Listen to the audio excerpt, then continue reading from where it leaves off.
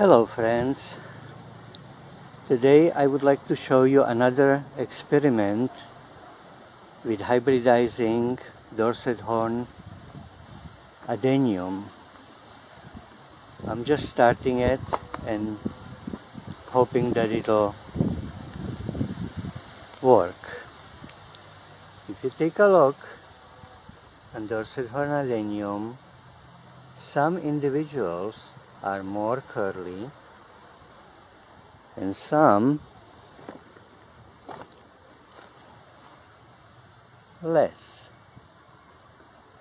The more curly have longer leaves than the less curly. Here I have a Adenium Somalense.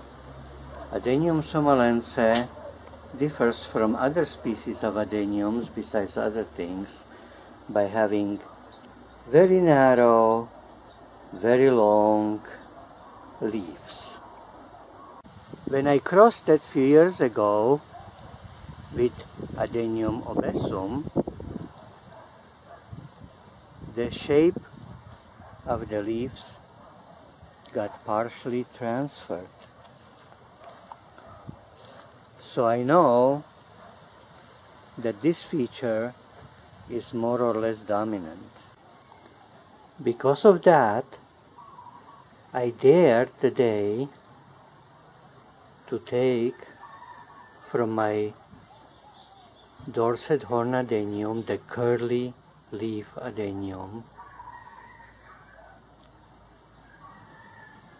couple of petals of this flower and take a look. Does it have a pollen inside?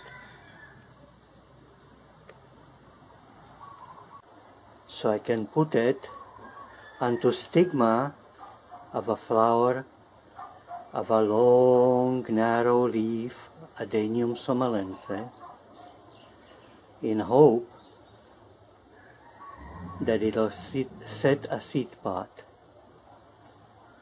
and some of the seeds, at least one, would have a curly leaves